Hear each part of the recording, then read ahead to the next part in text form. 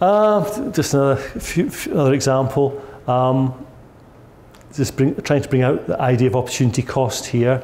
This is from a quite well-known health economist, Nancy Devlin. And when she was at City University, she used to use these lectures, and I borrowed this slide. When I say borrowed, well, it's borrowed.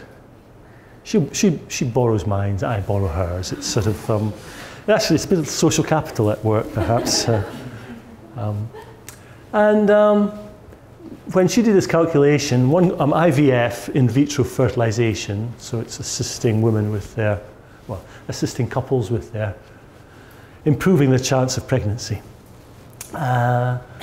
So for each course of IVF, you could have had 1/3 of a cochlear implant sort of in the ear. Now obviously you don't have thirds of implants. For 3 courses IVF, you could have had 1 cochlear implant.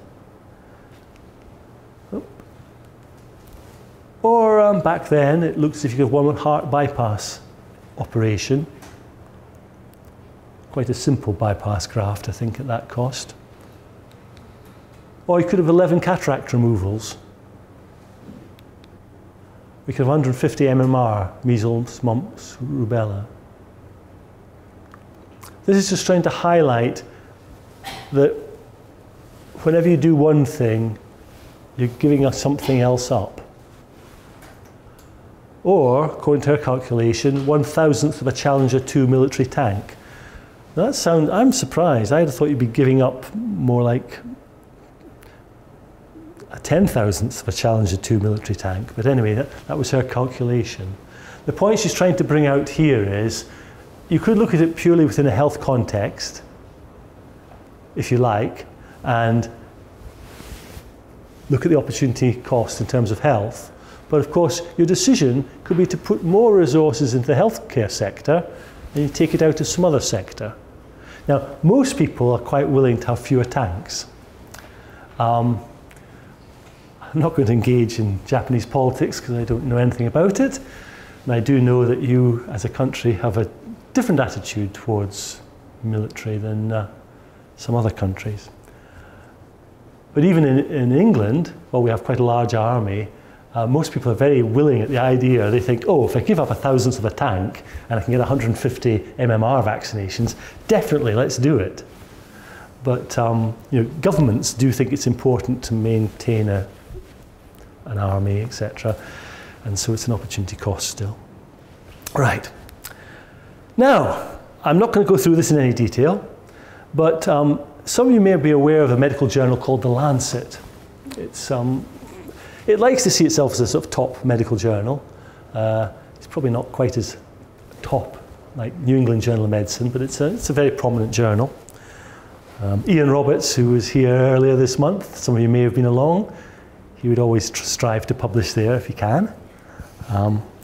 The editor is this guy called Richard Horton, and he's really into tweeting. And in blue, it's a little bit hard for you to read, a bit far out, but far away from you. But economics, second only to management, may just be the biggest fraud ever perpetrated on the world. It's quite tough criticism.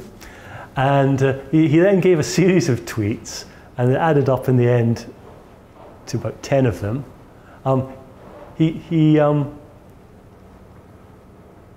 Well, I don't know his state of mind at the time or whatever, but anyway, I won't go through them all, but he's very critical of economics. I'll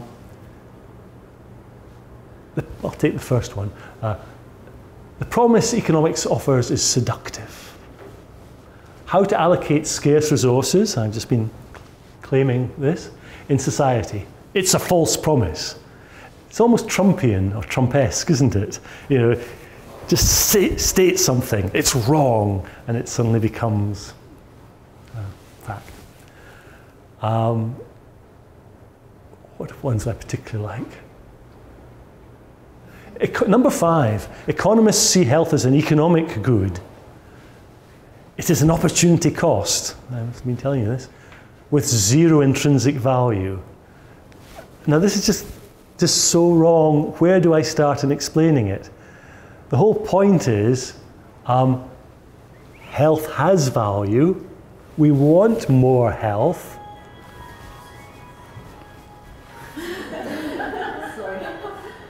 Mike Oldfield, I think, Tubular Bells, 1972, 3, was it? Tubular Bells? I have no idea. Oh, all right. It's quite a famous bit of music, Tubular Bells. I've just not, 1970 something. Okay, I'm sorry. Yeah, health has value. That makes it an economic good. It's not an economic bad, it's a good. We want it, we want more of it. To get more of it, we do incur opportunity costs. We have to give up something else. We can't just sort of wish it, say, oh, look, we really value health, let's have more health. We've got to take action to get that, and the actions will have consequences elsewhere. Now, there is an idea that, oh, the health service could always just be a bit more efficient. You know, people are just not doing things very well. Now, that idea has been around for decades, and to some extent it's true. You can identify things, areas of inefficiency. But year after year, healthcare professionals have been under huge pressure in most countries to be more efficient. And really, I think they're beginning to run out of things they can do to be more efficient.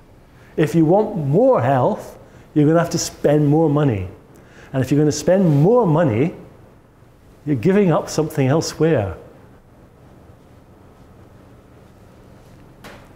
Anyway, at that point, I've got a couple more slides, but I'll use them to kick off the afternoon session. Okay, so we reconvene in 1 hour, I believe. Yeah? Is it okay to ask some questions? Oh, please do. Please. In earlier lecture, I was personally surprised that you said health economics has nothing to do with saving money. That stuck in my mind because in my mind, health economics is nothing about cost cutting, but you said that's the opposite. So my question, the first one is how does cost effectiveness is talked about among health economists? Right. Yes. Saving money is not what we're about. We're about getting more benefit from existing resources.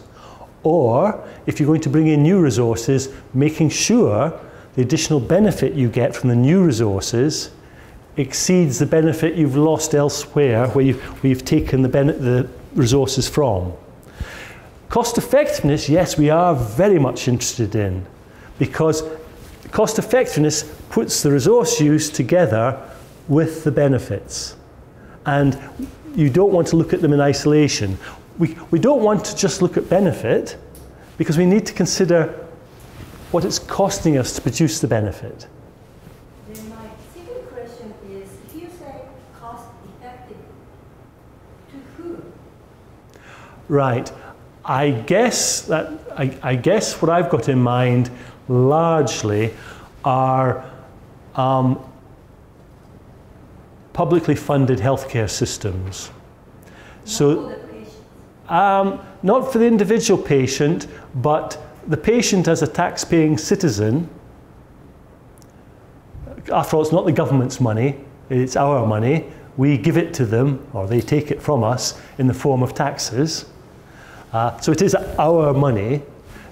So it's the public perspective. And so what's cost effective for the public?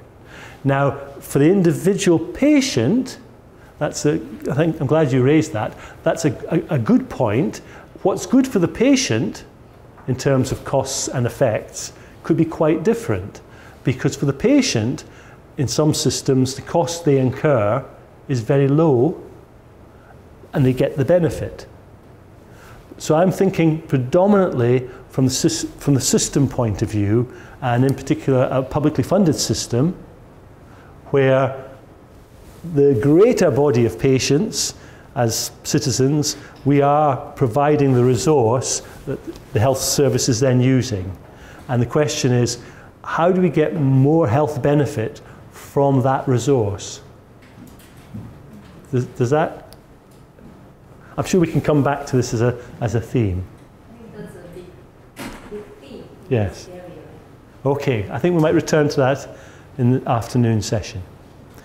Okay, thank you. Well, enjoy your lunch.